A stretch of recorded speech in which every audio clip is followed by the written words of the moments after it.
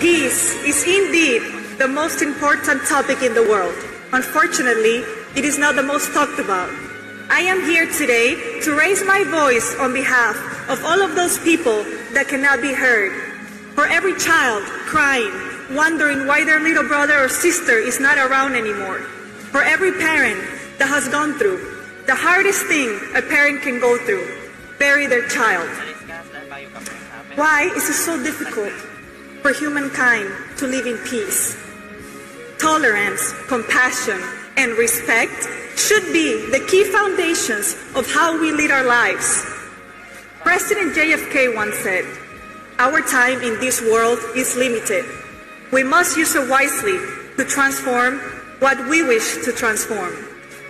If I had the honor to be Miss Grand International, I will use my voice to spread the message of peace. It has been the most challenging one.